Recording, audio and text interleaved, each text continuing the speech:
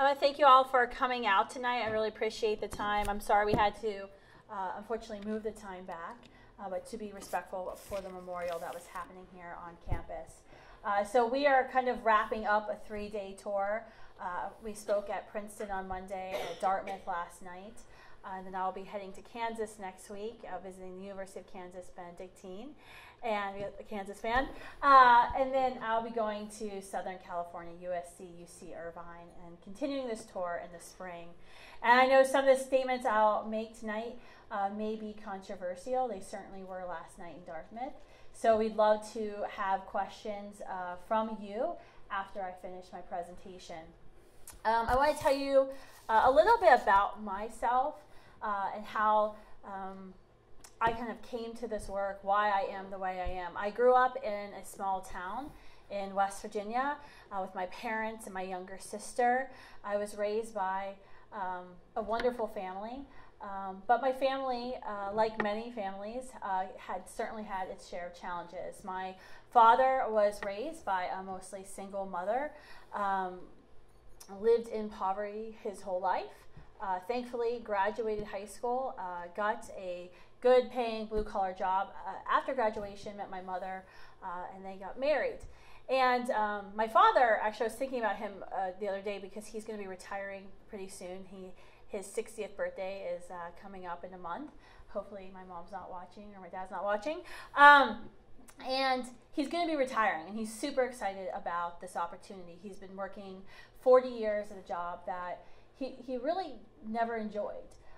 And when I think about why I am the way I am and why I strive for perfection and why I'm always pushing myself, I always think about my dad and the conversations that he and I would have going back and forth to volleyball practice, basketball games, softball tournaments, him always pushing me.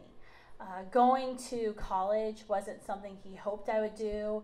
It was an understanding that I would do that. And it was also an understanding that I would get a full ride too. That he wouldn't be paying for it, that I'd be paying for it. Having a career was something that was always understood. And when I think about those conversations that he and I used to have, you know, he always talked about how he wanted my life to be different than his life.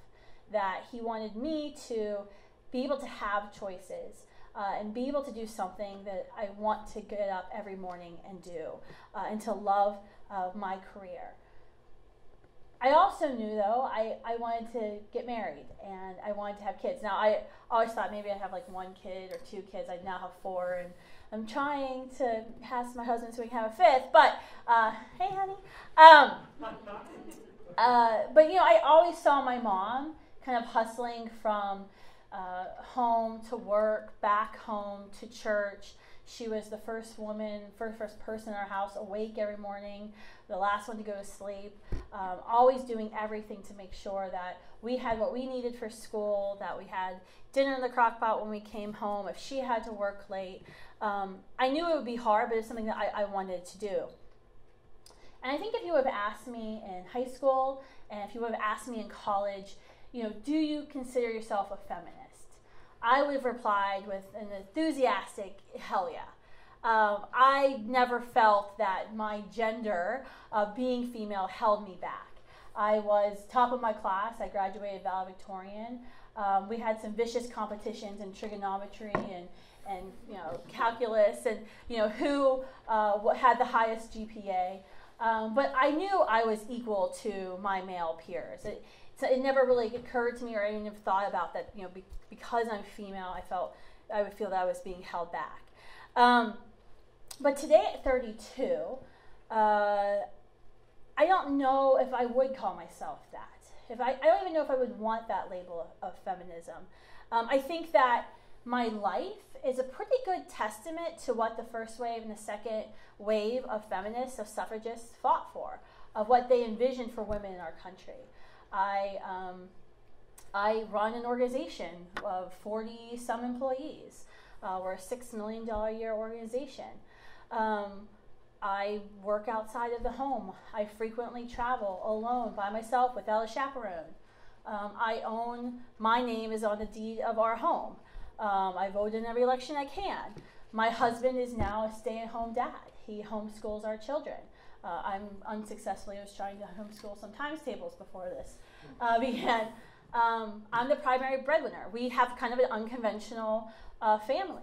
So I think that when you think about feminism and women's equality, like, I've totally benefited. And I think my life is a testament to what those first and second generation of feminists envisioned for women. But I'm not really welcome in the mainstream feminist movement. It's not something of, oh yeah, of course Kristan Hawkins is a feminist. We'd love to have her. And it's always over, one simple issue. And that's the issue of abortion, the violent act of abortion. This was demonstrated perfectly at the Women's March this January. Right after President Trump's election, women online decided they wanted to march against basically everything Trump in Washington. And it was supposed to be a uniting march for women, women speaking out. And I actually emailed, Facebook messaged the co-founder of the Women's March and said, hey, we'd like to sponsor this. I think it'd be a really cool opportunity to show unity for pro-life women. We represent the majority of women in America who are morally opposed to abortion. Those Facebook messages went unanswered. A couple of my friends who have organizations with the word feminist in the title, but not like for life like ours, it's a pretty obvious giveaway. They had applied to be like co-sponsors of the march. They were actually accepted, put on the website, and then we were in an Atlantic article, and we were quoted as being pro-life women leaders who were planning to be at the march, and all of a sudden my friends' organizations were suddenly removed from the website, and the Women's March came out a week before the march with this very, very diverse platform telling people like me that we weren't welcome, that they were unequivocally for abortion in all 9 months. They were unapologetically pro-abortion. Planned Parenthood was admitted as the platinum sponsor. And in fact, if you were there, you saw on the main stage, there was only one organization's logo most of the time behind all the speakers, and that was Planned Parenthood's logo. They made sure to capitalize on this march in Washington. But we were there. We went there anyway. We had a 20-foot banner that said abortion betrays women. We were there. We marched at the front of the March for Life, the Women's March, for several blocks before the older women in the march figured out that all these young women weren't actually pro-abortion and then started trying to physically assault our teenage girls. But we were there. We stood after we got ourselves out of the march. We stood on the side of Constitution Avenue as the march passed us by, and we were there for those women. Those young women who have been told their whole lives, women my age, who have been told that we need abortion, that in order to succeed in the workplace, women have to have abortion. I mean, the Supreme Court has even told us this, KCV Planned Parenthood, 1994. We were there for those women who were hurting from a past abortion, those women who were holding their anti-Trump or whatever sign they were holding, and would look up, see our abortion betrays banner, nod their heads, and kind of look down. We wanted to be there for the majority of women who know that abortion does not equal female empowerment, that abortion does not make us equal. And, I wasn't invited to speak or anything at the Women's March convention that happened 2 weeks ago in Detroit, but we were there as well. We wanted to be there to show the women entering that convention that was bought and paid for by Planned Parenthood. Planned Parenthood's sponsorship was everywhere, that we still are the voice for women in our nation, that the majority of women, poll after poll shows, are morally opposed to abortion. That our generation, those millennials and even Generation Z, believe there's something morally wrong with abortion. Men and women, I reject the lies of mainstream feminism. Mainstream feminism that tells us that we as women must pay somebody to kill the child, our child. That we must seek out violence in order to be equal to men. I believe abortion is and always will be the opposite of empowerment. And it has no place, frankly, in a civil society such as ours. I think it's antithetical to the goals of feminism. If you look at feminist history. Yesterday we had the chance, we were driving from New Jersey up to New Hampshire, and so we were kind of in the middle of nowhere, so we decided to extend our trip for another hour and a half, and we went and visited the birthplace of Susan B. Anthony in Adams, Massachusetts, and I highly encourage you to go to her birthplace, this museum. And we talked a lot at with the museum curator, folks who've studied first wave feminism. What were the first wave feminists? What were the basic principles of feminism? The basic principles were nonviolence, equality, understanding that one human should never oppress another or treat another human being like property. In fact, these first wave feminists, majority of them came out of the slavery abolition movement. Leaders like Elizabeth Cady Stanton, who was the right-hand person, partners in crime with Susan B. Anthony, who fought for decades in the abolitionist movement. First wave feminists understood that there was something fundamentally wrong with abortion. They understood that profound reality that life began at conception and that the ability to have children was a gift. I have some quotes I just pulled up, and once again, you don't have to really believe me because I'm just an anti-abortion activist, but I went to Google and I just pulled up the first feminists, first wave feminists, suffragists. What did they feel? What did they feel about abortion? And there's an never-ending supply. Mary Wollstonecraft, the early British feminist who wrote The Vindication of Rights of Woman, who, basically kicked off feminist thought, feminist philosophy. She wrote, "Women becoming consequently weaker in mind and body than they ought to be, or one of the grand ends of their being taken into account, that of bearing and nursing children have not sufficient strength to discharge the first duty of a mother, and sacrificing to lavishness the parental affection that ennobles instinct, either destroy the embryo in the womb or cast it off when born. Nature in everything demands respect, and those who violate her laws seldom do without impunity." And Mary Wollstonecraft, she was an egalitarian feminist. She was a revolutionary feminist. She believed that men and women should be educated together and equally. She did not live a traditional female lifestyle for 1790s. You can Google that. Elizabeth Cady Stanton, once again, I mentioned about her role in the slavery abolitionist movement. She actually became frustrated that the slavery abolitionists wouldn't accept female leadership. She wrote an article in The Revolution. She was the editor of The Revolution, which was Susan B. Anthony's newspaper that they published for at least 3 years under Susan B.'s leadership. One article she wrote in Infanticide, she said, "There must be a remedy for such a crying evil as this, but where shall it be found? At least begin, if not in a complete enfranchisement and elevation of women." Sarah Norton, she's best known for being the first woman to win admittance to Cornell University. She spoke openly against abortion, openly against, actually there's one article here of a husband who had procured basically a poison to feed his wife to try to induce abortion.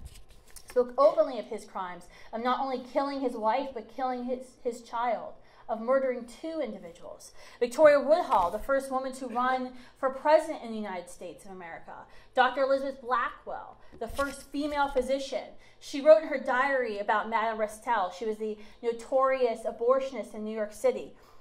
Dr. Blackwell wrote, "The gross perversion and destruction of motherhood by the abortionists filled me with indignation and awakened active antagonism. That the honorable term female physician should be exclusively applied to those women who carried on the shocking trade seemed to me a horror. It was an utter degradation of what might and should become a noble profession for women." Dr. Charlotte Lozier, once again, one of the first female doctors in America, spoke openly. Susan B. Anthony, there's multiple articles, multiple quotes attributed to her when she's talking about child murder. During that print of The Revolution, Susan B.'s newspaper, they refused during the entire printing of the newspaper to accept any ads that promoted abortion. At the time, these were very popular in female women's magazines. They would have these natural herbal supplements to regulate the menstrual cycle, to induce an early abortion. And they were very lucrative, but the revolution always refused to print them, always refused to stand to make a profit off of the destruction of an unborn child. Alice Paul, the original author of the ERA, she aptly said abortion is the ultimate exploitation of women. She predicted dead on what would happen with second wave feminism in the 1960s, 1970s. 40 years after the 19th Amendment, in 1963, the second wave of feminism kind of kicked off. The Equal Pay Act made it illegal to pay men and women differently for the same work. The Civil Rights Act of 1964, which included provisions prohibiting sex-based hiring and firing and promotion decisions. Betty Friedan's publication of the Feminist Mystique, which in the first edition did not mention contraception and abortion. We looked at the second wave of feminism and what was happening. It was post-World War II, and Betty Friedan writing aptly about this restlessness and this unhappiness that women who worked in the home felt. But it was really two men, Larry Ladder, our author, and actually the biographer of Margaret Sanger, the founder of Planned Parenthood, Bernard Nathanson, an abortionist in New York State, who founded NARAL, the National Association for Repeal of Abortion Laws. It was these two men who actually met with Betty Friedan and convinced her that it was in the interest, the best interest of women in America, to accept abortion, to promote abortion, and merged sexual liberation with the feminist movement. And Bernard Nathanson, in his multiple memoirs that he wrote before his death, he talked about why they did this, why this was an intentional move on their part. Because you see, eugenics was always something that like rich, white, old men would talk about. Eugenics was very popular in New York State.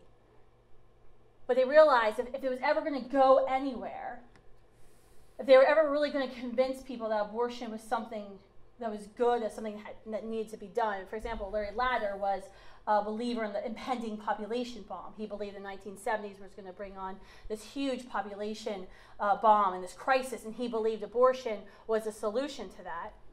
But they knew if they ever wanted to succeed, they had to attach it to this growing women's movement. There's a fantastic book written by Sue Ellen Browder called Subverted. I'd recommend. You can get it on Amazon. You can download it. Sue Ellen was a writer at Cosmopolitan at the time and writes about that 1968 National Organization of Women, that NOW convention, where they actually adopted abortion into their platform and how that happened. So two men convinced Betty Friedan, convinced the second wave feminist movement, second wave feminist leaders, that abortion was somehow needed. That abortion was somehow needed for the equality of women in our nation. And today, I have a hard time when I look at today's feminist organizations who they claim that it's not enough, that women are being let down in our nation. I'm getting emails every day by NOW and NARAL and Planned Parenthood telling me that my rights are under attack, stand up and fight back. And I think we've come a long way. I do believe we have full equality in the law. Now, do I believe that there needs to be more enforcement of current laws? Yes. But I do believe that we have equality under the law in the United States. I actually think if we were serious about expanding quality of women, we would actually focus a lot of our time abroad, where it's not getting airtime of what's happening. American women don't worry about female genital mutilation. I don't worry that my daughter is going to be sold to a rapist at 12 to be married. I can walk in front of my husband on the street. I can drive a car. I can get the college degree I want. I can get that job that I want. But we're told by today's modern mainstream feminist movement it's not enough, that we need more, we need more. We need free contraception in order to be free. Taxpayers have to fund it. We need free abortion in all 9 months of pregnancy, and that's the only way that we'll achieve full equality. I think that's wrong. And they've institutionalized this belief everywhere. They've institutionalized it. It's in the words of the abortion worker at Planned Parenthood who told my friend Allie, oh, it's just a 10-minute procedure. It'll be over. Life will go back to normal. It's nothing. It's just a blob of tissue. It's in the words of the college administrator who told one of our students, Eleanor, when she became pregnant, well, you can keep your baby, but you're going to lose your housing scholarship, or you can just have an abortion. And like my add, this was at a Catholic university at Fordham, where Eleanor literally was faced with being kicked off campus, losing her $10,000 a year housing scholarship, or just going down to Dr. Emily's, the abortion facility in the Bronx, and having an abortion for $400, $350. This is institutionalized everywhere. Like, we don't even try to help women facing an unplanned crisis pregnancy. I would actually argue that the handing down of Roe and Doe has actually made our country, quite frankly, lazy. Because we don't have to help her. We just say, it's your body, your choice. Go ahead and Google it. There's a Planned Parenthood down the street. Planned Parenthood, 79% of them are 5 miles from a college campus.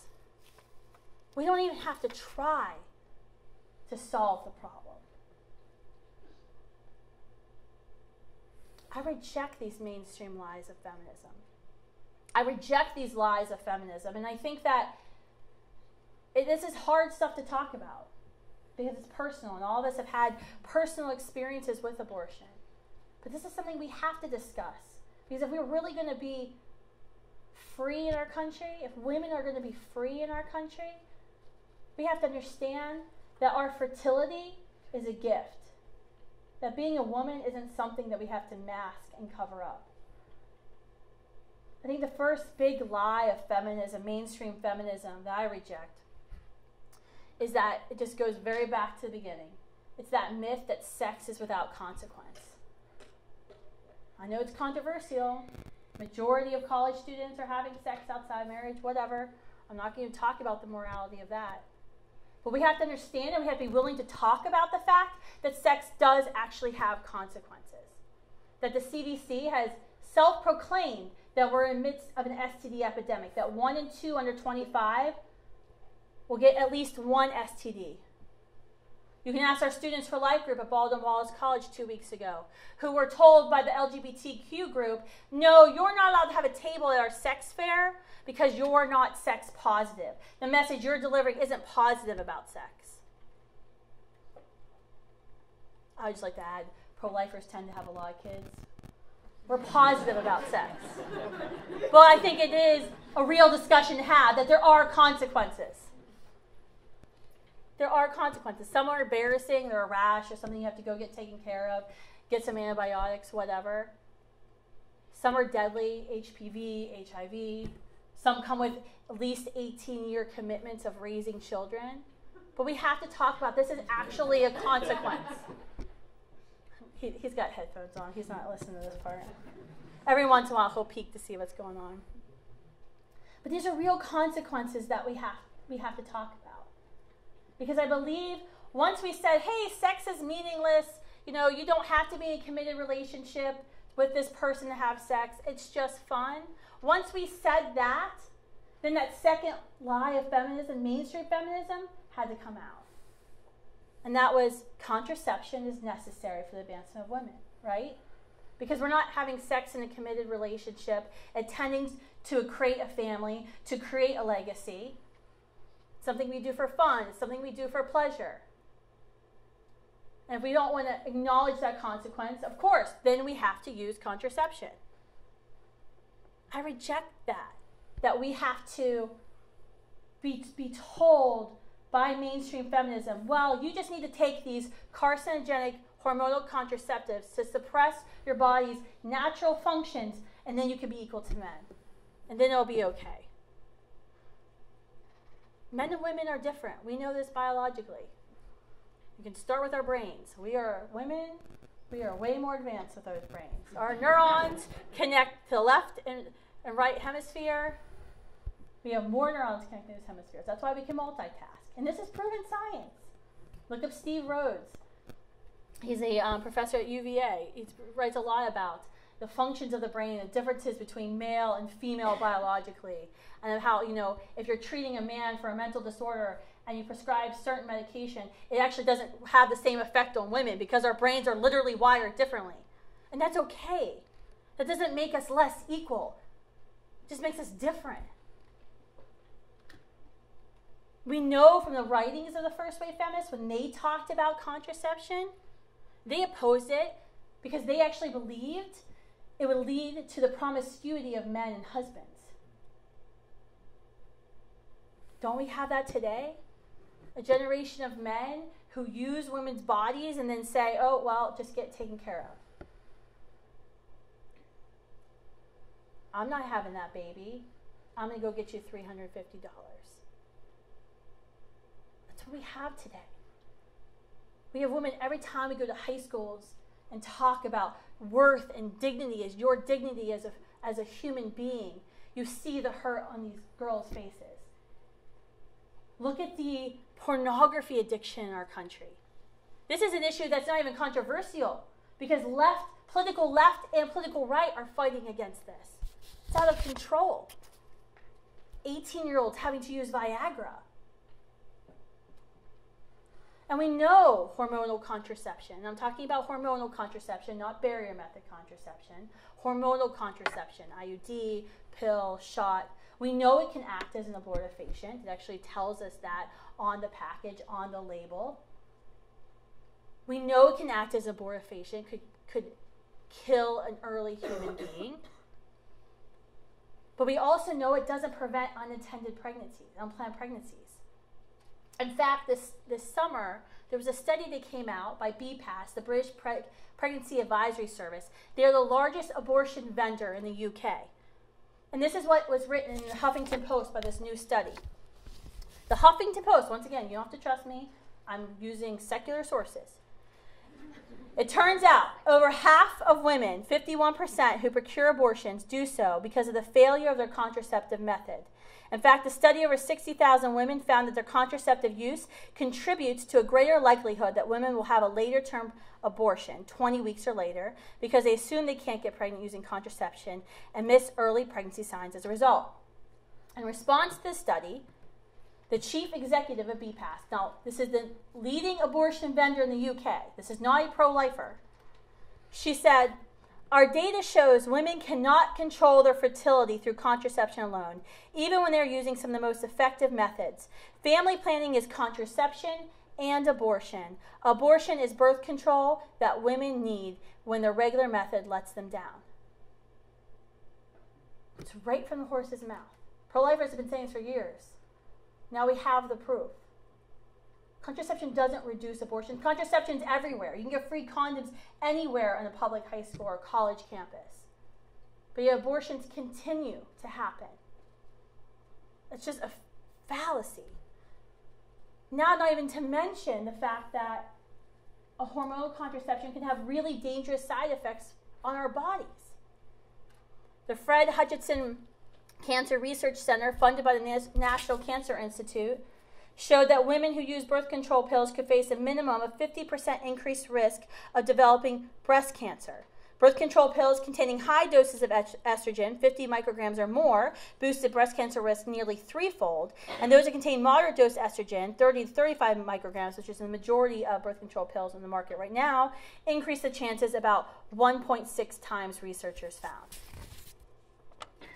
Can't forget to mention the World Health Organization, which has actually labeled hormonal contraception as a group on carcinogen. The same category as asbestos in cigarettes. But we don't even talk about this in America. We can't talk about this. Heck, when I talk about it on TV or talk about it on a blog, I get nasty tweets for the weekend. You're fat, shut up, no one will have sex with you. You don't have to worry about contraception. That's the results I get. That's the conversation that we have. We can't even talk about it because it's personal. And many of us women have been prescribed birth control in our lives sometimes for reasons not even relating to having sex, right? We've been on birth control. We can't even talk about it. It's personal, but we can't even talk about these facts. Why is that? I reject the notion that I have to take a group 1 carcinogen, ingest a carcinogen, in order to be equal to men. I don't have to do that. I don't eat meat. I don't drink milk. Well, I'm paleo now. I don't drink milk in general. But I don't eat meat or drink milk with hormones in it. Gunnar only drinks half and half. Gunnar gets organic half and half. If you want to see my food budget every month, try buying about $500 worth of organic half and half every month. I need my own freaking cow. I don't do that. Why would I put these drugs in my body? And why can't we have an honest discussion about these drugs? We try to have honest discussions and we just get shut down. We get screamed at. We get yelled at. We get called nasty names. I get called fat and ugly, whatever. And so when the contraception fails, which we know it will fail, it's not foolproof, whether it's a barrier method or a hormonal method of birth control, that third lie and that fourth lie of feminism, mainstream feminism, comes up. That's that abortion is needed for women to be equal and that it's safe and it's harmless. You see where I'm going? Sex, anywhere, whoever, for fun, outside committed relationship. You have to have birth control because you don't want that intended consequence of something that could actually happen. That you know birth control will fail and can fail, and you have to have abortion. And I'm not even starting, I don't think we really need to talk today. We can talk about some probably in the question and answer, is that we know abortion kills. We know abortion kills a human being. This is kind of decided science. We've all seen the ultrasounds of our brothers and sisters in the womb. It kills something. It kills a human being. In 1995, feminist Naomi Wolf wrote in the New Republic, "The statement that abortion stops the beating heart is incontrovertibly true." Pro-abortion feminist Camille Paglia wrote in Salon, "I have always frankly admitted that abortion is murder, the extermination of the powerless by the powerful." We know it kills something. We know it kills a human being. Now, the argument we hear today on campuses across the country, the argument we get on social media is that it's not whether or not it kills a human being, it's whether women have to have abortion in order to be free. Whose rights are more important, her rights or the child's rights? That we have to have legal abortion in order to achieve the life we've always dreamed for ourselves. And rather than truly seeking to serve women in that unplanned crisis pregnancy situation, we simply just, like I said, go to Google, go have the abortion. When she seeks that advice from her boyfriend, her friends, and family, all she hears is that mantra, your body, your choice, whatever, I'll respect your choice. And to her, what she hears when she hears that is go have the abortion. I wrote a book 7 years ago, and we decided to interview students who had become pregnant in college, and who had either chosen to parent, chosen to place for adoption, or had chosen abortion. And one thing that we found in all the interviews that we conducted with the students, the young women who had one person, just one person in their life, who said, you don't have to do this. I can help you. They're the women who chose life. It wasn't that the promises were grandiose, hey, I'll pay for everything, I'll watch your baby. It wasn't even a lot of promises. It was just, hey, you realize you don't have to make this decision. Every girl who ended up choosing abortion did so because she couldn't find that person in her life. And I don't even think she realized that. They actually talked about in the interview process, oh, I talked to so-and-so, and then I talked to so-and-so. One young lady talked to 9 different people. I said, why do you keep calling your friend? And she's like, I don't know, I just didn't know what to do. And I was like, well, they kept telling you to have the abortion. So why didn't you she's like, I don't know, I just kept calling. Because all she wanted to hear was you don't have to do it. She just wanted that reassurance. We see this time and time again on campuses where our Students for Life groups have scholarships for pregnant and parenting students. This first school to do this was St. Louis University, and they pioneered this idea, and they gave away a $500 scholarship the first year. And what they found out was they had girls who coming into them saying, I didn't have my abortion because of the scholarship. It's $500. Between diapers and formula, babysitting, $500 doesn't really go a long way when you're a parent. So there you go, there's a parent over there. It doesn't go a long way. But it was just a simple fact that somebody on her campus cared.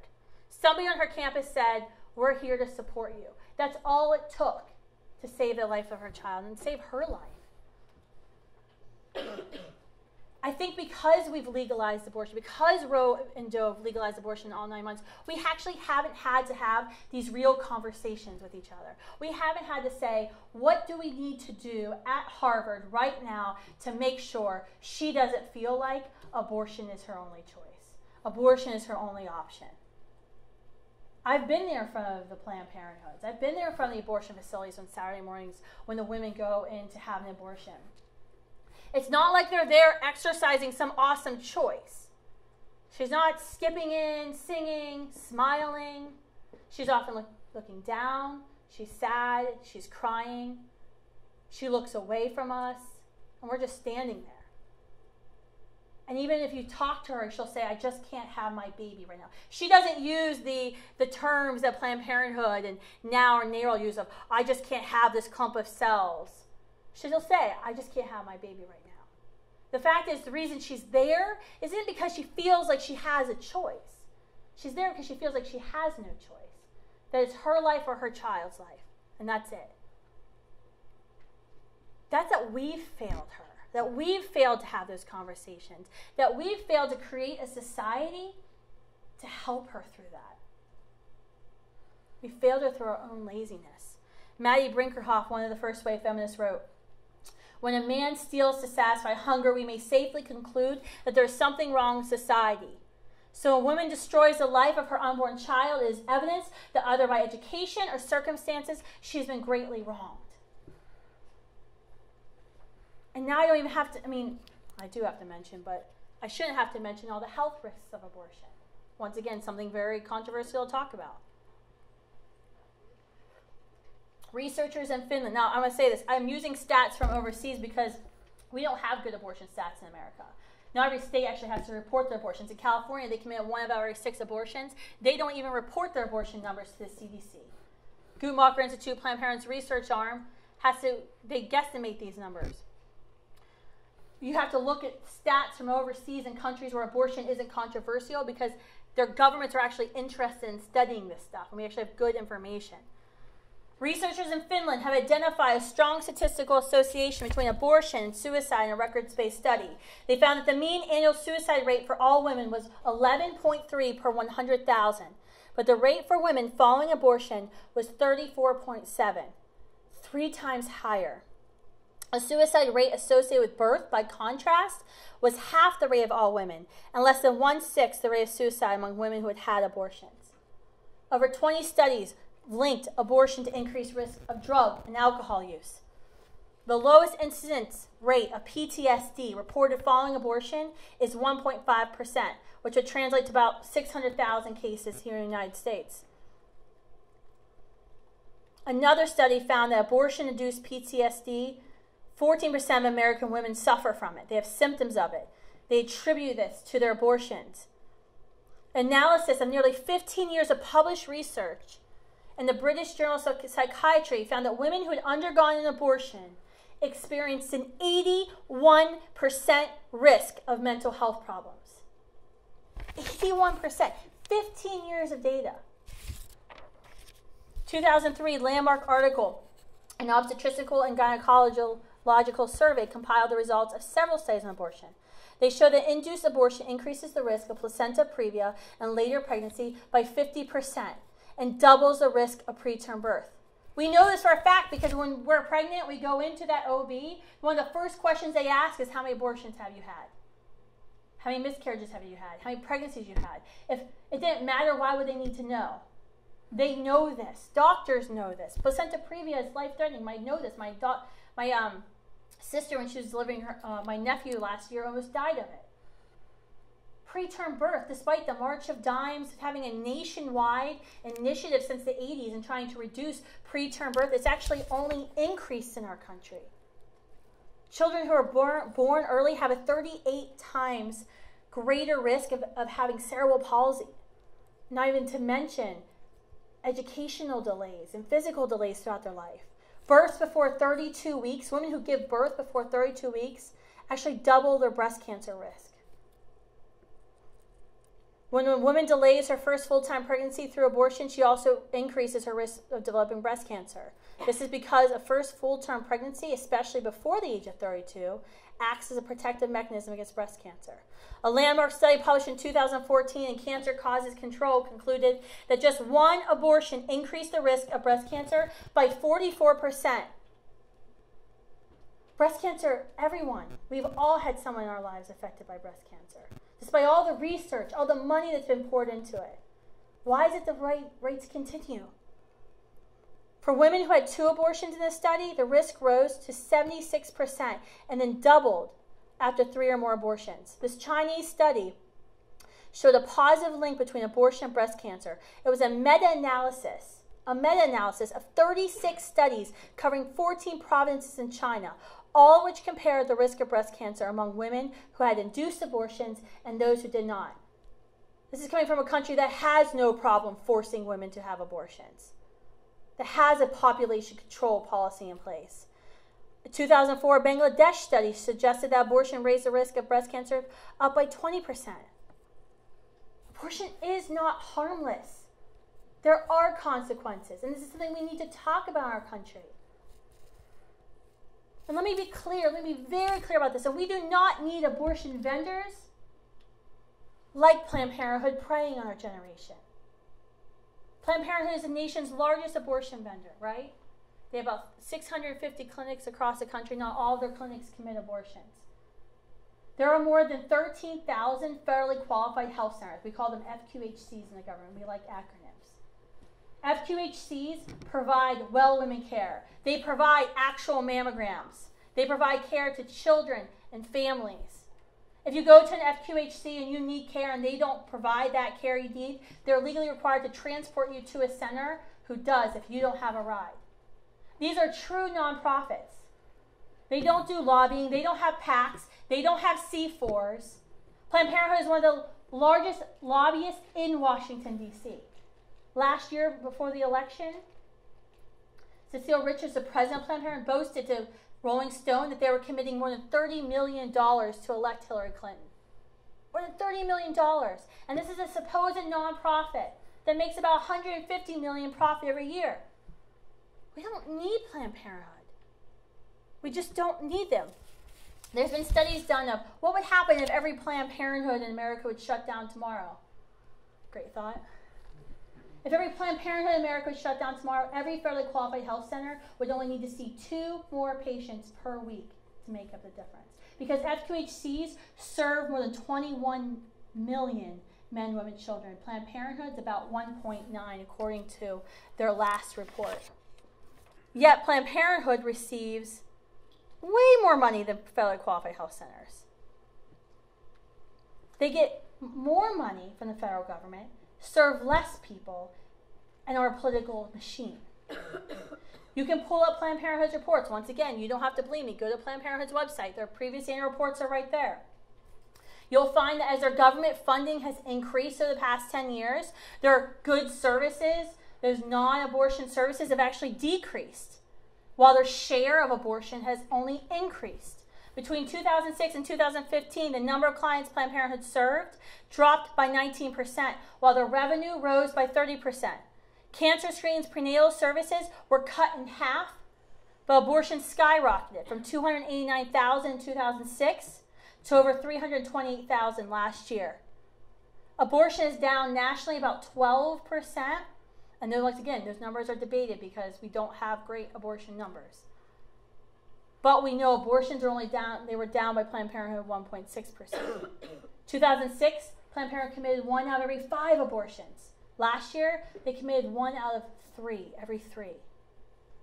Further proof in Planned Parenthood's abortion machine of feeding this mainstream feminist lie is the abortion quotas. Congressional testimony from former Planned Parenthood directors have shown us that they actually have sales quotas from their abortions. We've seen the certificates congratulating their facilities for committing their X number of abortions that they're required to do every month. If they're truly there to help women, serve women, why do they have a sales quota for abortion? Why do they have a sales quota? This spring, Ivanka Trump and Donald Trump made some public statements about how they would like to continue funding Planned Parenthood's good services, but they would have to stop committing abortions. And Ivanka Trump, I believe, met with Cecile Richards and proposed, well, why don't you just move the abortion side into another corporation? Cecile Richards tweeted out, PP is proud to provide abortion, a necessary service that's as vital to our mission as birth control and cancer screenings. We don't need Planned Parenthood in our nation. We don't need Planned Parenthood preying upon this generation, telling my friends, telling my peers that we have to have abortion in order to be free. That no, you can't do it. No, you can't complete your degree and have your child. No, you can't seek the career you've always wanted to have and still become a parent. So when she does decide to have that child, maybe she's had 1 abortion or 2 abortions, she got through college, she started her career, she's finally in a place in her life where she feels like she can financially afford to have a baby, everything's going well. That 5th lie of mainstream feminism rears its ugly, ugly head. And it's this. You can have it all, and it's easy, because we're women, we can do it. I find it, I never really struggled with the issue of abortion. When I was younger, I guess I would call myself pro-choice, and then I found out what abortion was, and I understood, wait a minute, I can't be for this. I'm going to show you a video in a few minutes of Jocelyn, a friend of mine who had an abortion at Planned Parenthood, and how that impacted her. But I never really struggled with some of those mainstream feminism lies, thankfully. But this is the one I struggled with for years. And it's actually the #1 question I often get asked by young women who have said, will you mentor me? I'm considering working in a nonprofit field. I want to do this work. It took me a lot of time to overcome this. Because I was always understanding, well, yeah, I'm a woman, hear me roar, I can do anything, right? I can have it all. I can have a career and I can have my family. And yeah, sure, it'll be fine. It's not like they take you aside in school and say, hey, by the way, this is the most difficult thing you'll ever do. I mean, there's certain things I think we need to learn, like how to balance a checkbook and like maybe how to like make food without burning down our house. And we teach the men too. But we also need to learn how do we juggle and how do we balance work life and family life. That's something that millennials, especially this generation, is extremely focused on. But this is the lie that took me a long time to realize. I was working 20-hour days when we launched Students for Life. I lived an hour and a half away without traffic, 3 hours with traffic. So I had 2 babies at home. I would spend 1 to 2 nights a week at an office at a little IKEA like mini couch. Get a shower at the gym, go home early. I was working insane amount of hours. At the time I had long hair, I tried to curl my hair every day before I cut it off. I realized I can't do that. I need an extra hour of sleep. Drinking lots of Diet Mountain Dews. Lots. But I realized, like, wait a minute, I can't, like, something has to give here. No matter how hard I work and how, smart I work, I'm never going to have it all. It's never going to be perfect because there's always a balance. And we know this to be true, but you can't talk about this. There's a good book. I actually just ordered it. I was like kind of reading the Cliff Notes version and watching the videos, so I'm really excited about it. It's Erica Koshmar, and it's called Being There, Why Prioritizing Motherhood in the First 3 Years Matters. And she just came out with this book, and she was doing a bunch of publicity, and she's a psychoanalyst, and I don't think she realized the kind of war she was getting herself into. But she's talking about why it's important for especially mothers to be there those first 3 years, developmentally for their children, and how much anger she was getting from the mainstream media. She went to an interview with Good Morning America, and then offline the reporter gets angry with her because a lot of these women who are interviewing are mothers, and it felt like this is an attack. But why can't we talk about this? That yes, we're needed at home. That raising our children is the biggest legacy we'll leave. And that's important, and that's okay. One of my friends, when I started Students for Life and we started launching our organization, told me, and I didn't really understand at the time, I wasn't a mom, but she said, you got to figure out what your balls are. And I was like, okay. And she said, you got glass balls and you got rubber balls. And you're going to have to constantly figure out where are your rubber balls and where are your glass balls. Because those rubber balls, you're going to find you're going to have to let something drop. And rubber balls are ones you can drop and you can pick them back up. But those glass balls, when they drop, they're going to shatter. And I constantly, even like 2 weeks ago, when I realized I had booked myself to travel for 5 days, and I was only going to be home for like 8 hours before I was back on the road for 30 days, I was like, crap, my balls are messed up again. I have to fix them. I constantly struggle with this. I know, pro-life movement balls is funny. I constantly struggle with this. But this is something we have to talk about. that it's not going to be easy. We're actually not going to have it all. But this is important. This is an important conversation. Every choice, I mentioned with sex, every choice we make has a consequence. It's the same thing here. I think we have to understand that our happiness is not found in our autonomy to do what serves ourselves, to do whatever we want. Our happiness is found in our relationship with others. And knowing who we are, knowing why we were put on this earth, knowing our mission in life, having those relationships in our lives. That's where happiness comes from. We can have all the money we want. We look at our society today, we're one of the richest nations in the world. People have every car they want, every home they want, every designer bag, every designer outfit, and we're still a nation of completely depressed people. Why is that? Because stuff doesn't buy us happiness. That college degree that I have, that's hanging up, that I paid $250 to hang in my basement, I'm really grateful for it, but at the end of the day, it's not what buys me happiness. My relationships bring me the happiness. Greek philosophers said, your freedom, your real freedom, is your power to choose the good. Aristotle said that rational beings seek their ultimate end, happiness, by using their reason to judge what will further the end or discriminate it.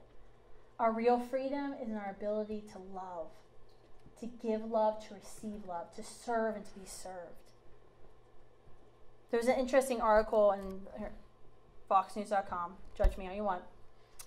Someone sent it to me the other day, and it's written by Suzanne Vanker, and she wrote, the feminist worldview is antithetical to love because it focuses itself solely on woman.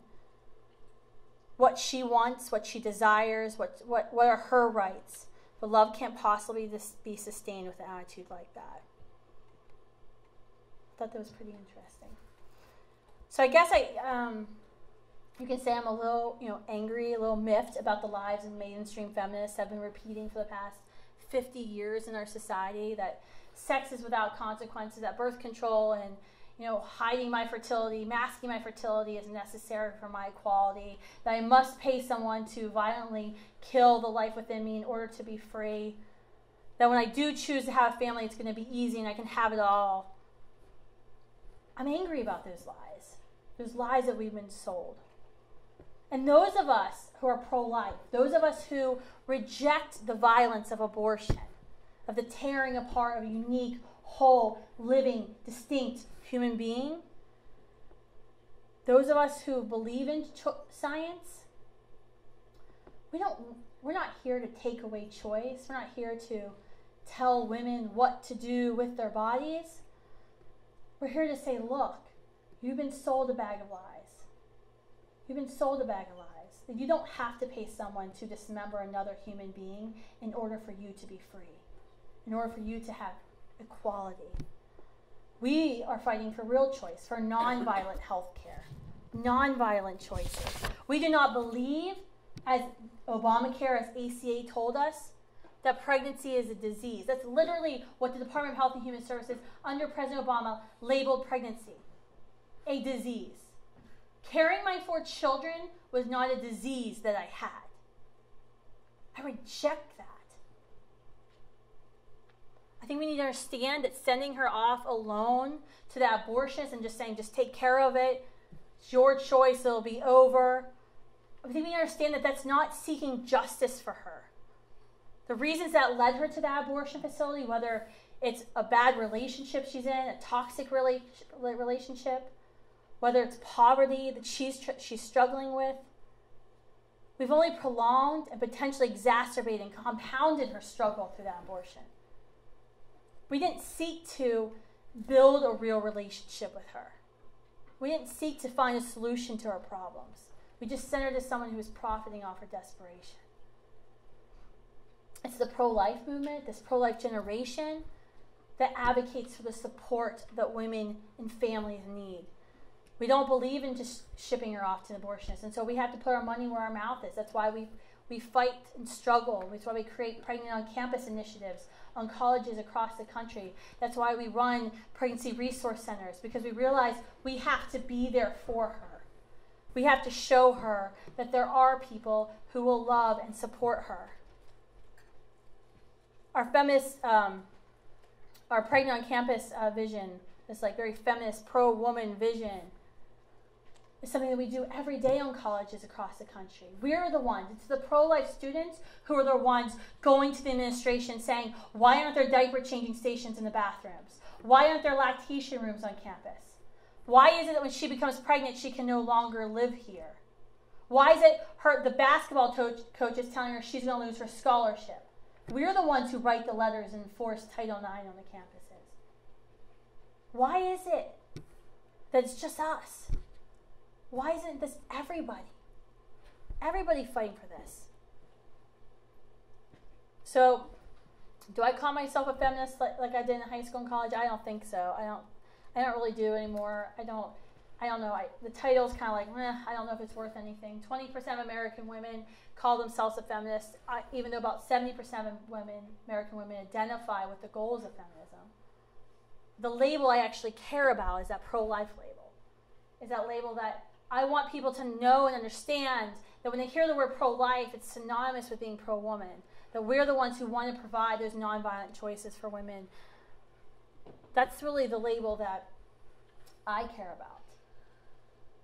I don't want my voice, my story, I don't want that to be co-opted by that mainstream feminist movement that tells women that we have to ingest carcinogenic drugs or kill our child, pay someone else to kill our child in order to be free. So I'm going to play a short video from my friend Jocelyn about her experience at Planned Parenthood, and then you can line up over here and we'll be able to take your questions.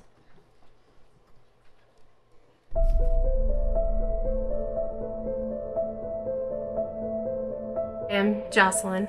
I had an abortion in Des Moines, Iowa in 2002. So that morning at 7 o'clock in the morning, we entered the Planned Parenthood. We were immediately asked for payment. The other people in the room were crying, they're upset. It's dark, dirty.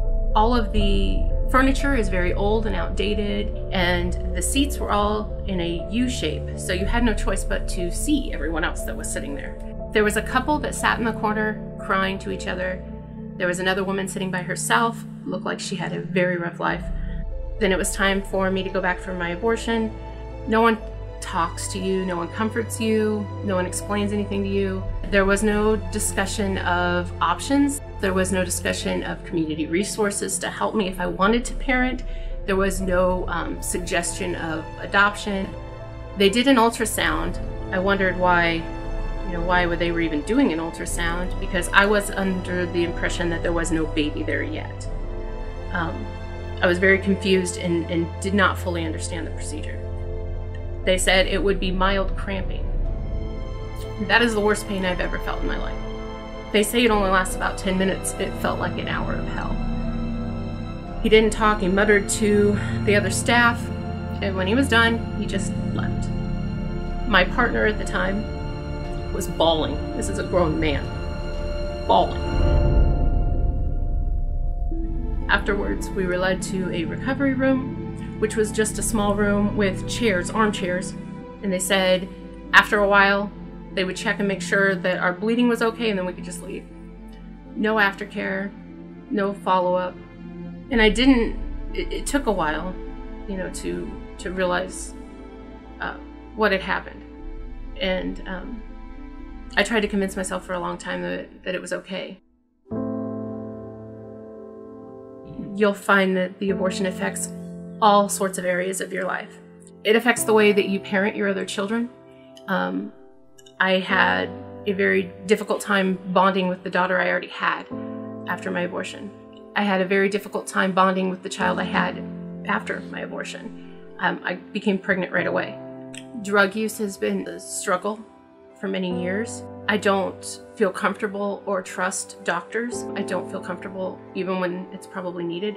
I certainly don't seek out dental care, specifically because the machines that are used in the dentist office, the suction, the sound of the machines puts me right back at that day. And I can't even go to have a cleaning done because it's that traumatic.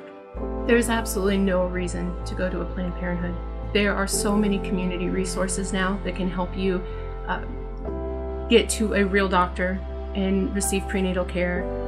There are resources to help you financially, spiritually, even if it's just finding a safe home if you're not in a place that's safe. My husband works really hard. He works 40 hours a week, and we live paycheck to paycheck. To know that my husband's hard-earned money goes to fund an organization that has destroyed my life and the lives of thousands of women, in addition to destroying children in the womb, is repugnant, and it makes me sick. I am a one-issue voter. This has affected my entire life, not just my life, but other members of my family, other women in my family that have had abortions. This has affected our family so broadly, this can't be political anymore. These are people's lives. And I've been voting for pro-life politicians since I've been able to vote, and I need to see action. People are hurting. People's lives are being destroyed. It's time to defund Planned Parenthood. It's a really interesting story of Jocelyn. It was when I first met Jocelyn a few years ago, she didn't smile a whole lot, and so we had her on Capitol Hill, and we were meeting with Speaker Boehner's staff, and we were talking about defunding Planned Parenthood and abortion experiences at Planned Parenthood, and she actually told the staff, and she didn't say it in this video because I don't think she wants it widely known, but she actually showed her tooth, and her tooth was black, and she talked about the fact how she's had multiple issues with her teeth in the past, tooth abscesses. I don't know if you've ever had a tooth abscess. I've had it happen to me twice in like 2 weeks. It's like the most painful thing. I think I'd rather deliver a child without anesthetic because you just can't do anything to stop the pain. And she's had these abscesses of the teeth, but she can't bring herself to go to a dentist. Because those machines sound like that suction device. And this is just one woman with a lasting effects, psychological and physical effects of her abortion. So if you have questions, you can come down here and ask them. And then what's the rule, Matt? They're going to come down, ask their question, ask one question, and go back to the back of the line. So you have to come, just come down here so we can hear you. You guys can line up if you've got multiple questions.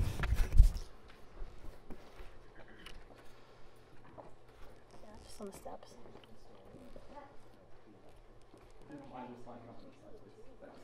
They just want to make sure we can hear you for the face. Just the other side. Sorry. It's very scary, guys. I'm in this t-shirt and I'm in this room. It's like scary. So hi everyone. My name is Kimmy. I'm a senior here at Harvard. I'm in the Women, Gender, and Sexuality Studies department here. And my research focuses solely on abortion. I am from Mississippi, very pro-life family, very pro-life state. And first of all, I'd like to start off by saying something that will probably surprise you, and that is that I agree with you on many things. And most of my research focuses on the splintering of the feminist movement when it came to the abortion issue. I've been really interested in nonprofits such as Feminists for Life, because many of the things that you mentioned, I think, are fundamentally feminist issues. When you talk about women, I think one quote that you said that I particularly enjoyed was, she isn't there because she feels like she has a choice, she's there because she feels like she has no choice. And I think that a primary thing that all people, not just women, not just feminists, should be doing is really making sure that women have the most choice possible, that all resources are being provided for pregnant women. My main consideration, and it's really hard to articulate myself in this environment, is I'm interested in why so many pro-life organizations focus on the criminalization and the legalization issue, really centering at this through like a legislative sort of idea. Sure. Because as we all can agree, and we may like throw very different statistics out, but we can all agree that regardless of legalization, women had abortions before abortion was legal. Women will have abortions if abortion is criminalized. I think a surprising thing that we also could agree on is that it is in the goals of everyone to make sure women are not having to face this choice as much as possible. So why are you marketing events, Rise, Feminist Tell, when we have a lot of shared goals? That's my first question. And also, why focus so much on the legislative aspect and not the ideological aspect? Yeah, thank you for your question. And I think it's great that you said that we actually do have a lot to agree on. I think that's what you kind of miss, like when you're debating abortion on TV or this comes up on Twitter, because often it's kind of just reduced to like one or two snippets, and it becomes very heated, becomes very tense. But actually, when you sit down, you discuss this issue with friends or family who disagree with you, you actually find that a lot of us agree on many things. And so thank you for that. So let me address the first question. I'll address the second one, okay? Okay. So you can take a seat if you don't want to stand there awkwardly, or get back in the question. Okay, back in line. Okay. So yeah, there you go. So get back in the back of the line. No. The first thing I would say about why the title of the presentation was Lies Feminists Tell, because I think it's something that we need to discuss about the lies of mainstream feminism. That, I have a lot of friends who label themselves as pro-life feminists, and they were actually mad when they heard the title of my speech of Lies Feminists Tell, because they're like, hey, I'm a feminist, why would you say that? And I was like, I'm not talking about you, but I think when majority of people hear the word feminist, when you ask a lot of voters what you think when you hear the word feminist, they will think of abortion, they will think of birth control, they're going to think of Planned Parenthood, and that's really why we marketed it that way. One of my friends was like, okay, next time you do this, just say Lies Pro-Abortion Feminists Tell, and so I'm taking under consideration. So that's why we called it that. Also, by the way, if you label this talk, come hear another topic, a speech topic by someone who hates abortion. A lot of people tend not to want to listen because there was like, I've made my mind about abortion, please, I don't want to talk about this ever again. So it also gets you in the room a little bit. We're marketers. But so the second, and I'm being very honest, the second question you had, the legality, that's actually hotly debated in the pro-life movement. The pro-life movement, I don't think a lot of people who are in the pro-life movement don't understand the kind of the complexity of the pro-life movement. Boy, we are not a monolithic group. We have over 1,100 groups in Students for Life, and we don't always agree on things. Our staff doesn't always agree. We are made up of liberals, conservatives, Christians, atheists. We don't always agree on everything we do or every strategy we take, and that's actually something that's debated a lot in the pro-life movement. Does the pro-life movement hurt itself by focusing too much on politicians, on legislation?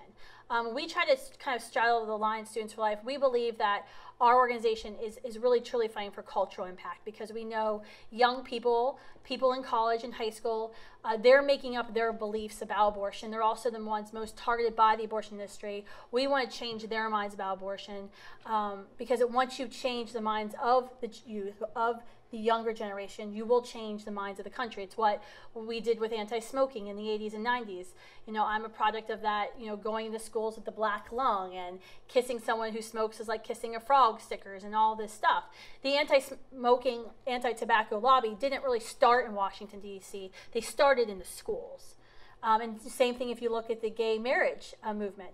They started in Hollywood. They started in the schools. It wasn't until like 2004 when, referendums started happening on the ballots. And so those movements understood that we need to change the culture. We need to change how people think. And that's why we focus so much on young people. I think that, yes, we do, though, need to focus on legislation, because some people, and the majority of people, sadly, I believe, derive their morality from legality in our country. And I think this is wrong. I think it's extremely dangerous when you look at the history of our nation to derive your morality, what you think is right or wrong, based on the laws at the time, because we know we've had some pretty bad laws in our country, pretty bad Supreme Court cases in our nation, and don't even get me started around the world. So I do think we have to work to change the laws, because I think people do equate morality with legality. That you noticed when you looked at abortions in 1972, a lot of abortions were being committed. 90% of those abortions were being committed by doctors in good standing, and that's based on Planned Parenthood's own research.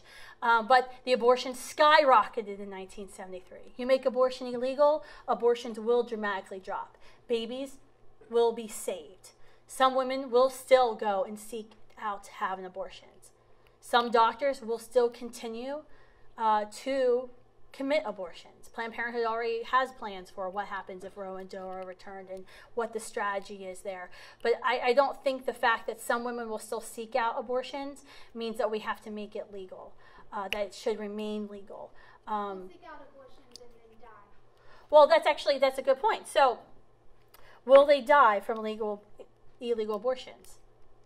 Yes, some women will die from illegal abortions. Women today in America die from legal abortions. Cree Irwin died of Planned Parenthood just last year of a legal abortion in Grand Rapids, Michigan.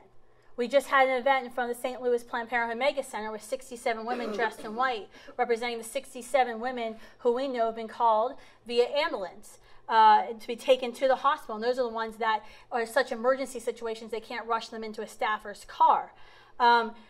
We know women die from legal abortions and they die from illegal abortions. But the simple fact is, because women may die from killing another human being from procuring illegal abortion, doesn't mean that we should allow and say that it's illegal to kill a unique, whole, living human being. That's still fundamentally, morally wrong. Question? I'm sorry, we have to go. Yeah. Hi. My name's Roberto. I'm a sophomore here at Harvard. My question has to do with your views on contraception. Sure. So it seems like contraception is actually a quite effective way of stopping abortion. The study that you mentioned, if you read 4 lines down, it reads, however, each year 9 in 100 people using the pill, 6 in 100 people using injections, and 1 in 100 people using a coil will become pregnant. That's opposed to the 85 out of 100 people that will become pregnant without any types of contraception. Even if you look here in the US, the states that have the highest teenage pregnancy rate, Texas, Mississippi, Alabama, are all in the South and all have abstinence-only programs where sex education is shunned. So my question to you is, it seems as if, and the research shows, that contraception is a relatively effective way to stop abortion. Why would you then dismiss it as a way to actually effectively and show in panel regressions that it's quite effective, and then just dismiss it and not want to have more sexual education, so that if people have sex, they will have it safely and then not have to deal with the consequences as you mentioned. Thank you for your question. So actually, I would dispute some of those statistics about abstinence education not being effective. Sexual risk avoidance is highly effective. The Department of Health and Human Services has conducted many studies on SRA training and its effectiveness in our country. And so I think that I think we fundamentally would disagree on some of those facts, because we do know sexual risk avoidance education does work. Now, and you'll notice in my presentation, I did talk about barrier method birth control. I mainly talked about hormonal birth control, which I believe is harmful to women's bodies. But I do think that because we have a society that says that sex is without consequence, and I'm not making an argument for marriage, I'm just saying sex is without consequence, sex with outside of the confines of a relationship, a long-standing relationship, intending to have children. Because we have that society, we have to have birth control, and we know that birth control will fail. We always know birth control will fail. So of course, once sex was changed, fundamentally changed, once birth control was introduced as a way to prevent the natural consequences of 2 heterosexuals having sex, then of course we had to have abortion, because once the birth control fails, and we know it fails, then you also have to have abortion. And so I would say that we don't need contraception. I reject the fact that Planned Parenthood believes that pumping my body full of carcinogenic drugs gives me equality. I am equal to men. I know that I'm equal to men, and I want to celebrate my fertility. And actually, I can do something with my body that you can't. So I can make the argument that I am superior to your body. So, next question. All we can do is follow up. I think you're misunderstanding. What I'm trying to say, what's the alternative? You get rid of contraception, Sure. right? The alternative is that, not to cut you off, I'm just trying to speed this along because I have a 6 a.m. flight. The alternative is that when you engage in sexual actions, 2 heterosexuals engage in sexual actions, you understand the logical consequence of that could be that you create a unique, whole, living human being, and maybe you change your behavior. So you're saying Next question. sex is bad. Can you ask a question? So you said sex is, I'm saying sex. Well, that's not my main question. I think that may be a reflection of your own personal life. But here, I would just kind of like to point out something that I'm not sure you're aware of. Are you familiar with the Texas maternal mortality crisis? I've heard about those statistics. Are you Yes. familiar with the numbers? You can share them with everyone here. Okay. So, a lot of people like to say, well, Planned Parenthood's good or Planned Parenthood is bad. Ignoring all that qualifying language, I'd like to state some simple facts. In 2010, when Texas got rid of many Planned Parenthood funding programs and other women's health services affiliated with any family planning clinic, because these were broad umbrella attacks that were meant to prevent them from being pulled by the Supreme Court under the idea that it was, an undue burden to seek an abortion, which is, of course, what the Supreme Court said the states are not allowed to do. In 2010, we saw a jump of shaking. I don't really like public speaking, I'm not going to lie. But between 2010 and 2011, we saw a 171% increase in maternal mortality in the United States, or in Texas. The United States maternal mortality rate is rising, and in Texas, the infant mortality rate is also rising at a consistent rate of 2% every year. Now, you may think this is not a big deal. Okay, so small numbers, a little bit of change, it's not a big problem. But the reality is, the maternal mortality rate in Texas is worse than the maternal mortality rate in Iraq. These are not small numbers, these are hundreds of women dying every year. Sure. And this is based on the closure of programs that you say give women less of an option. Sure. So let me ask you, what prenatal services does Planned Parenthood provide to women? I have to pull out the book, but they do screenings and tests. For what? For cancer, for But how does issues. that help women who are pregnant? I'm listing them. Would you like to hear them? Or Sure, do you want to listen. interrupt? Okay. So among the lists that they do, let's go through some of them. Sorry, it's a long book. But, okay, so they do preventative care for hemorrhages. Let's see. That's what they do.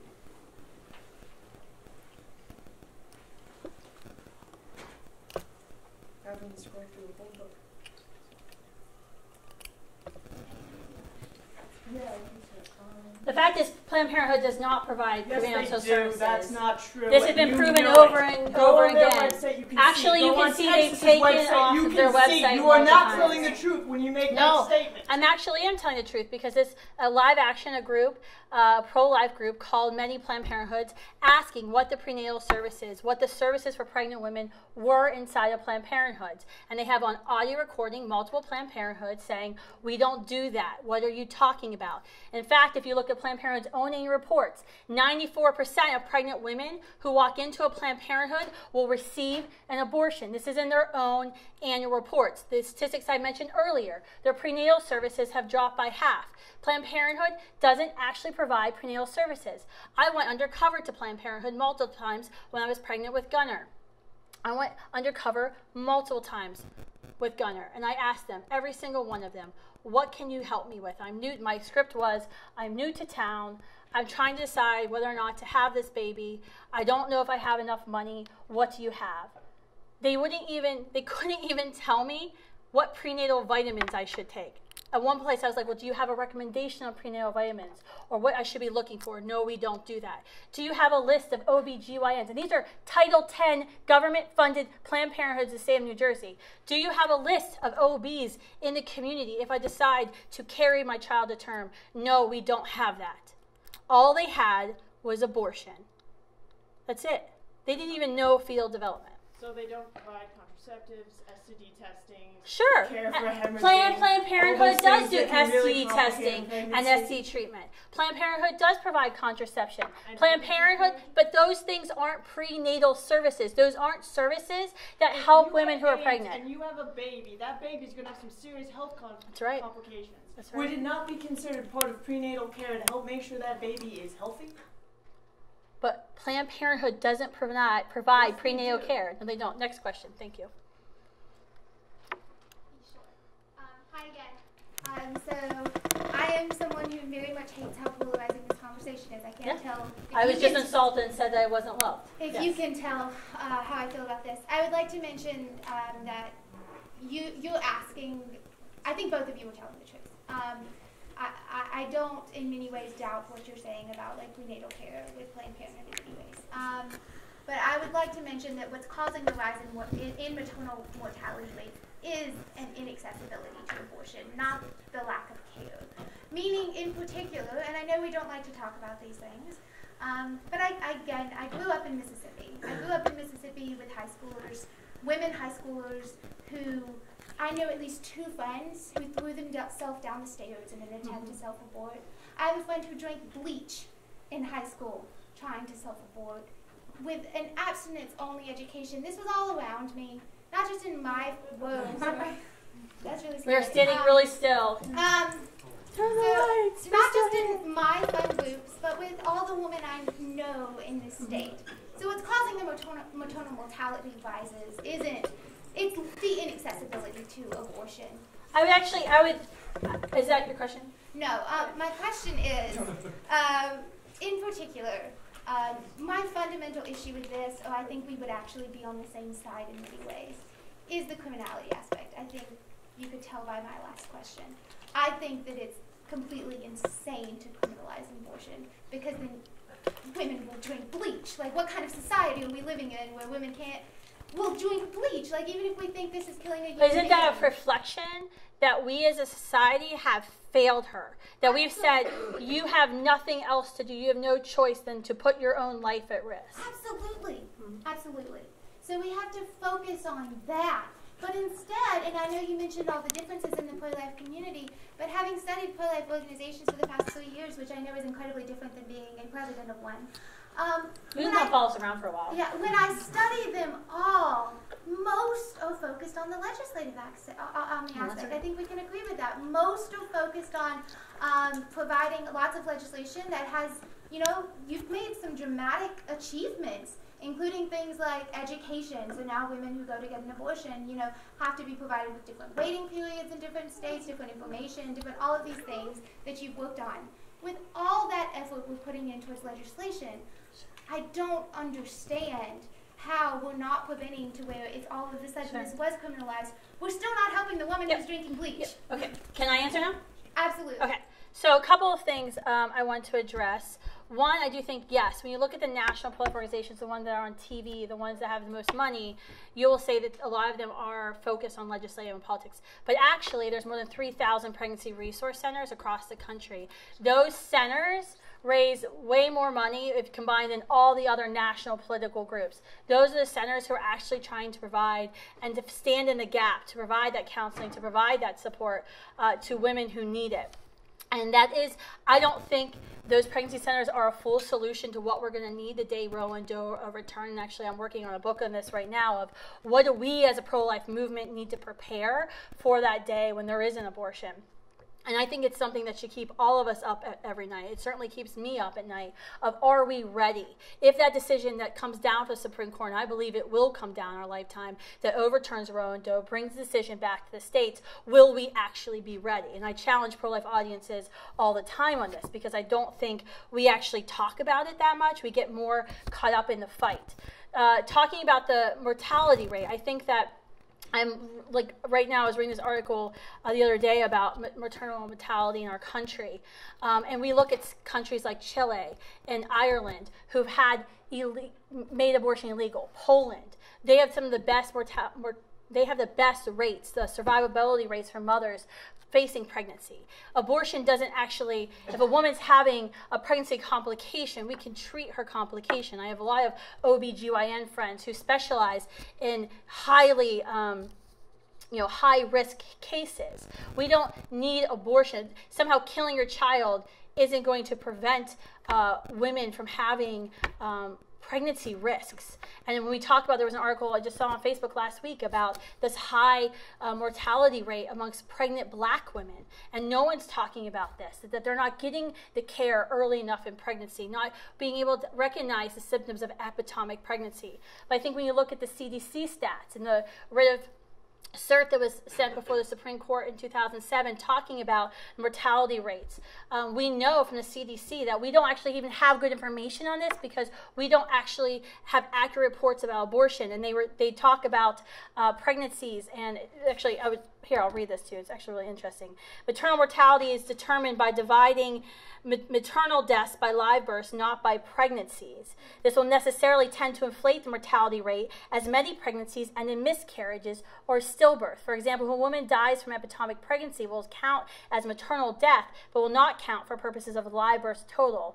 And thus far, a greater number of women who survive an ectopic pregnancy will not be counted at all. Women who suffer miscarriages and die from associated complications will likewise be counted as maternal deaths. But neither they nor the vastly larger number of women who survive miscarriages will count towards the baseline, which requires live birth. The abortion mortality rate, by contrast, counts all abortion procedures. And so it goes on and on. It's a fascinating bit of cert to read about these apples to oranges comparisons that are made about mortality rates. Next question.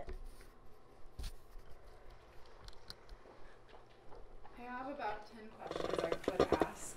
Just one, please. Yeah, I won't ask 10 questions. And it's kind of interesting.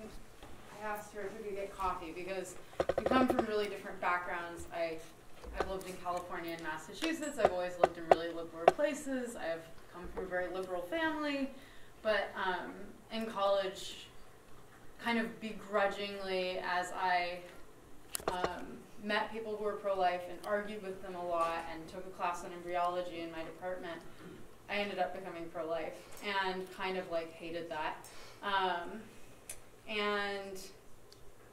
But something that I spend a lot of time, I also really like take issue with the focus on the legalization piece, and wonder, and you touched on this, I wonder like what can we actually be doing to provide resources and to change culture so that women feel like choosing to have a baby is an actual choice that they have. I mean, I have so many friends who have had unplanned pregnancies, and many of them have been in the situation where their boyfriends are like, well, I don't want it. Get rid of it, you know? And as soon as they're pregnant, like the seeming source of support that they had like disappears.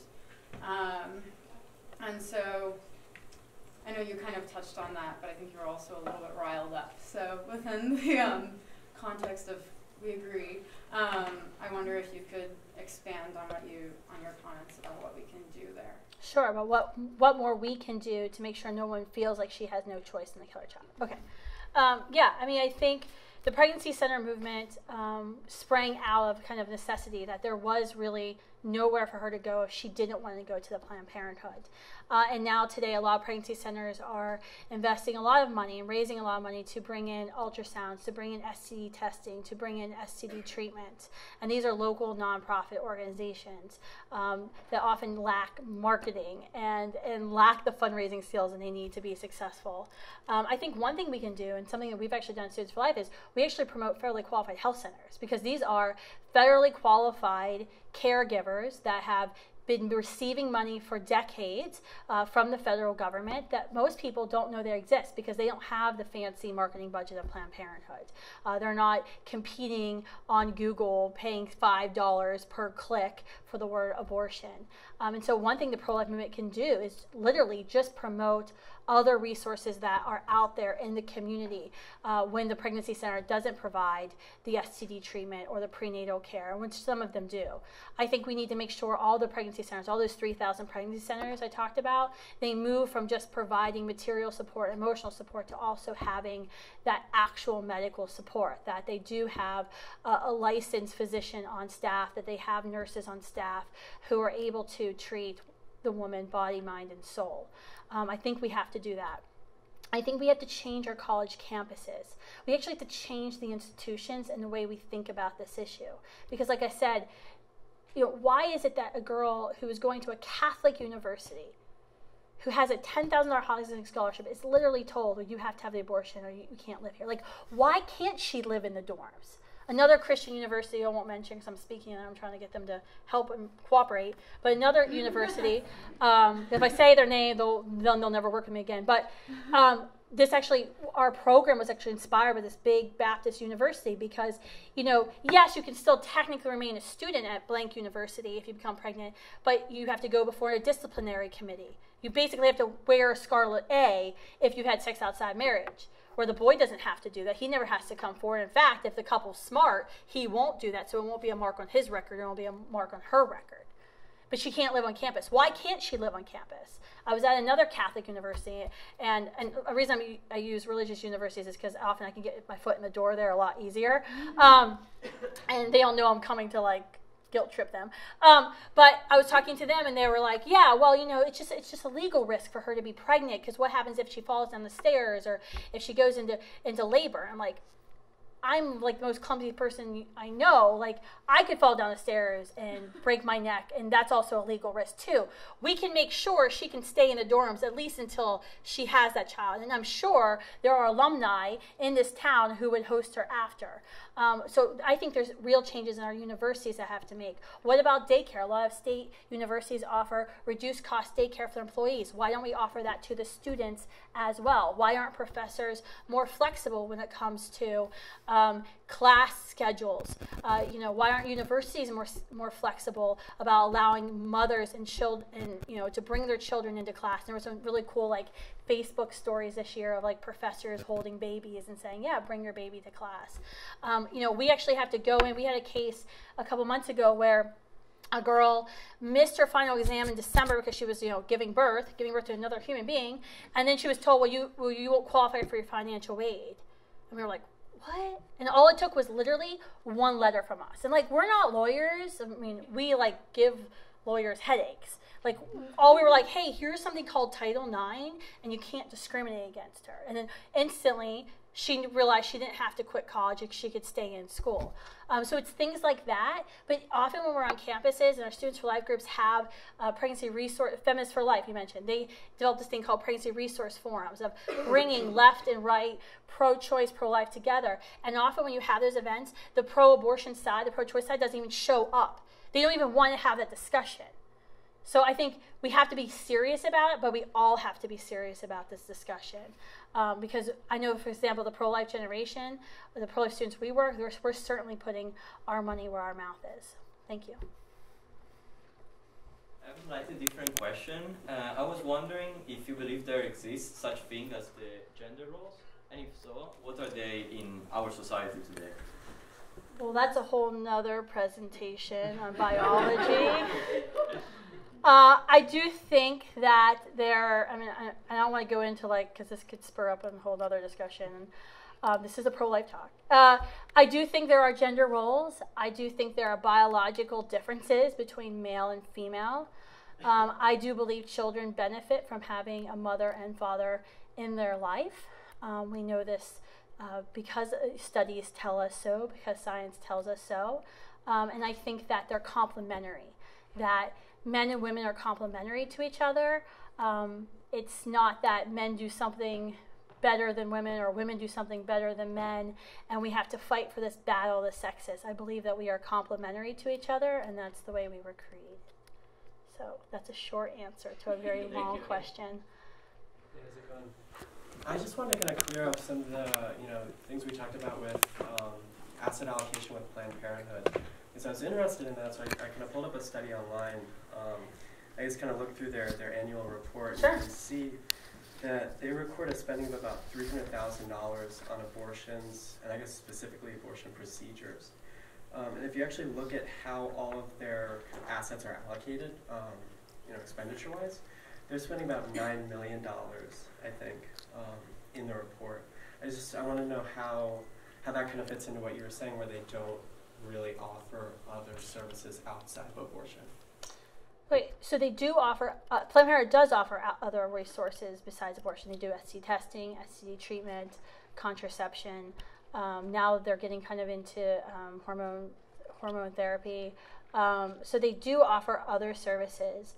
The argument that we often hear is, well, Planned Parenthood, you know, abortion's 3% of Planned Parenthood's business. Actually, it's 11 to 12% of their business. We do know, like I said, 94% of pregnant women walk in their doors will obtain an abortion. And I think when you talk about, like when we talk about asset allocation and we talk about federal funding, right? So Hyde Amendment is still in place. The Democratic National Committee has asked for repeal of Hyde. They believe that taxpayers should fund abortion in all 9 months of pregnancy. As of right now, the Hyde Amendment is still in place in Washington. So technically, Planned Parenthood's $500 million they receive from us every year, over $1 million a day they receive from us, is not allowed to be used for abortions.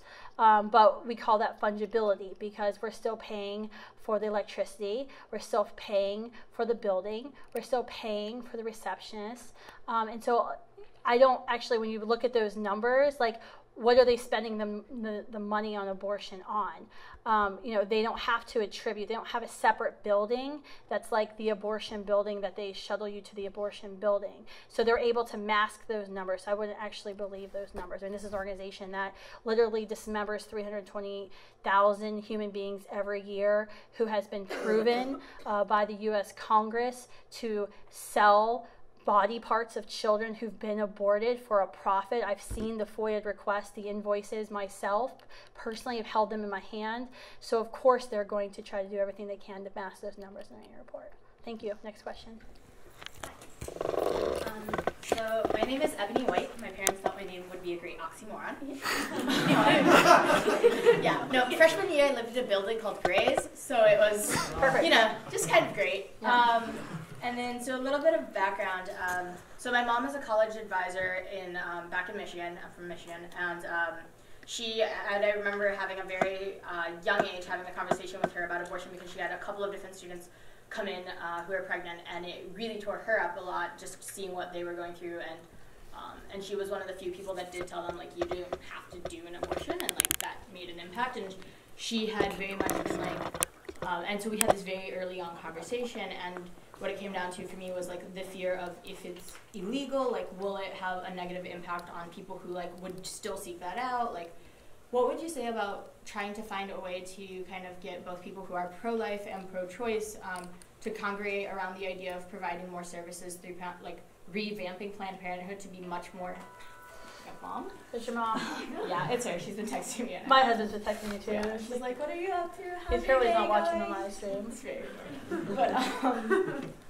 but like a way to get more people to focus on revamping Planned Parenthood, to focus more on prenatal care and more on alternative services, like having OBGYN list. Like, is there a way we can do that collectively without having it be this huge divisive issue? Sure. Thank you for your question, Ebony. I won't forget your name anytime soon.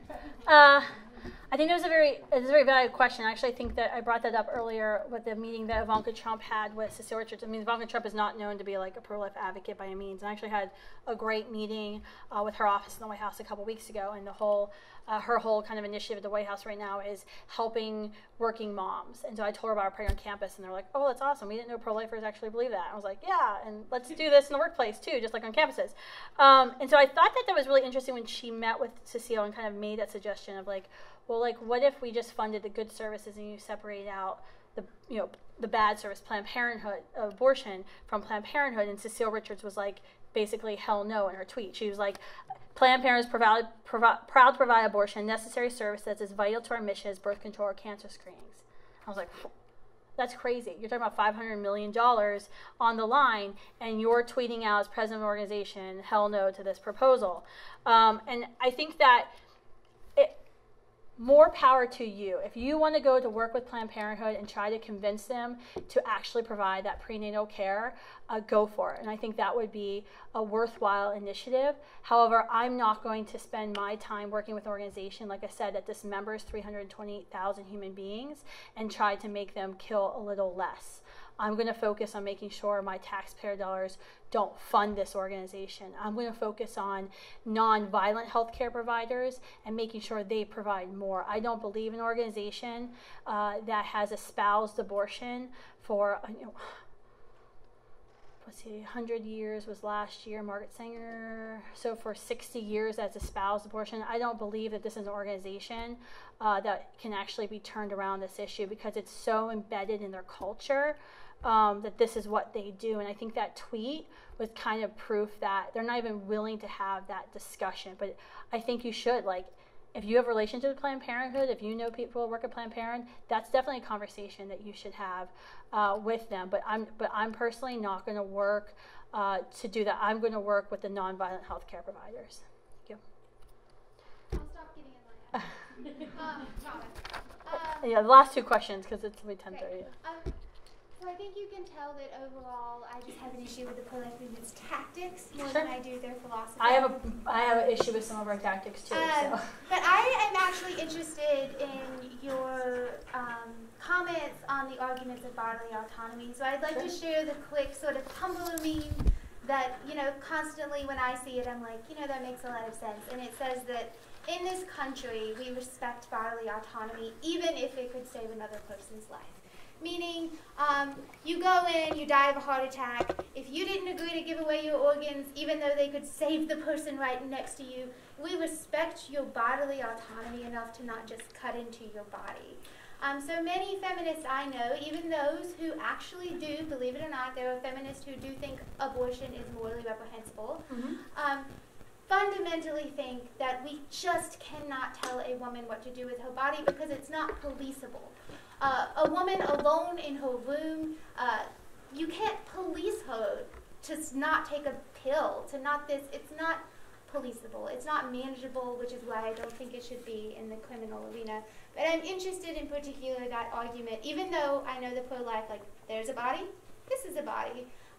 It's still, there is an argument concerning bodily autonomy because that body is inside her body, and I'm just interested in what you think of that, by the way. Yeah, and the quick pro-life response to that is a woman does have a right to do with what she wants with her body, but that right stops when it infringes upon someone else's body. And as you mentioned, that child inside of her, that girl or that little boy, is a unique, whole, living human being with its own body.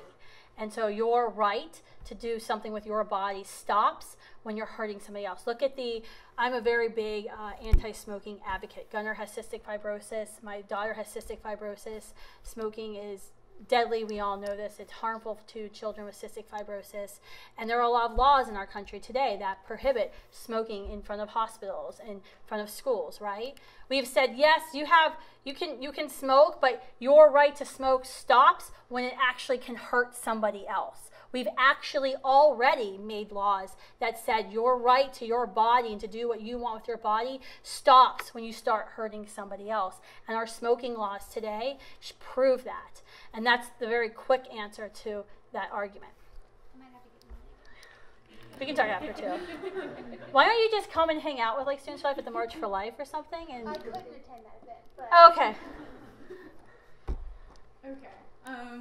I'll also stop putting in mind. But I was wondering, you referenced, people having higher rates of PTSD. You had a statistic which I think is a little bit misleading. About 81% of women have mental illness after abortions, but I think we have to assume that's not strictly speaking causative, and that probably women with mental illness are more likely to get abortions in the first place. But all of that being said, I wonder, there are, of course, people and organizations. There's the Sisters for Life who do a lot to help. They have Project Rachel, where they're helping women who are grieving abortions and who have, chosen or been forced into getting an abortion and then regret it afterwards. And I wonder how, what's your thoughts around how the pro-life movement does definitely augment stigma around talking about that, when the irony is that I think on the other side of the issue, the pro-choice side, where it's yeah, it was your choice now, isn't it great that you get to keep doing college or whatever it is that you were doing before as though nothing happened? also seems to like really trivialize what is experienced as by a lot of women as like a really severe trauma, and not, you know, a simple medical procedure. And so, but I do think it's like, it's tricky to, you know, be trying to promote an agenda that tries to discourage people from getting abortions, but at the same time try to not like stigmatize and like alienate people who have already had an abortion and are grieving that. Yep. Anyway. Yeah, no, I kind of understand what you're saying. Yeah. I'm going to try to answer it, and this will be our last question for tonight. I want to thank you all for coming out. That's a really hard question, and it's actually something that the pro-life movement grapples with a lot, especially the pro-life generation, because when we're on campuses, we realize we have to speak out about abortion, because Planned Parenthood's right there. They're targeting women who are on campuses. Women on campuses are more likely to have abortion because you all are paying tens of thousands of dollars a year to attend Harvard University, the top school, you know, in the nation. You know, getting pregnant is a really big freaking deal. But we have to talk about it. We have to still be able to talk about it. But at the same time, we also understand that a large majority of women who are walking around on campuses have already made that decision to have an abortion, who may already be post-abortive. And so we've had issues, once again, I'll pick on Christians again, at Christian universities. George Fox University, I have no problem calling them out in Oregon. Anytime our Students for Life group goes to have a Cemetery of Innocence display, which is crosses or tombstones or baby shoes that represent one child that's been aborted that day or that year, the school will say you can't do that because you're stigmatizing abortion and you're hurting women who've made that choice for abortion. And so you have to find another way to talk about it. And unfortunately, I think we still have to talk about. We know it's going to hurt.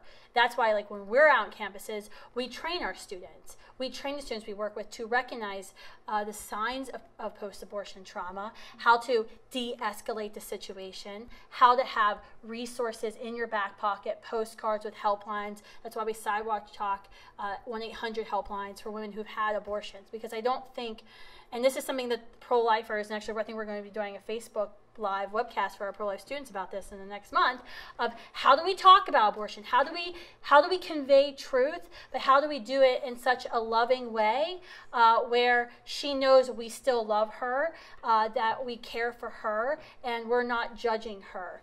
And that's hard, and I think sometimes we don't always do the best job of that, and it's something that we always have to evaluate in our activism, in our outreach. How can we do both? A lot of times when I know pro-life groups do more aggressive displays, a graphic image, or sometimes not even imagery, just words. What they'll do is they'll have women who've had abortions who hold signs and say, I've had an abortion. I regret it. Ask me why. And they always have a post-abortive person there who has gone through counseling, who can talk to other post-abortive women and men who are suffering on our campus. So it is very hard, and I thank you for like kind of thinking this out. It's very hard. Like, how do you talk about this hard issue, this very personal issue, at the same time not further compounding her wounds from her abortion? And I think that's the sad reality, is we literally live in a nation with wounded men and women walking around who are being told that they should be celebrating the fact that they had abortion, that they believe that there's something wrong with them, that they regret their abortion, because all they hear from Planned Parenthood and the abortion industry is that they should just feel relief, and they feel like there's something personally wrong with them because they're not ever told you may feel this way. And so that's why we need to have these real conversations. So thank you for that. And thank you all for coming out. I appreciate it.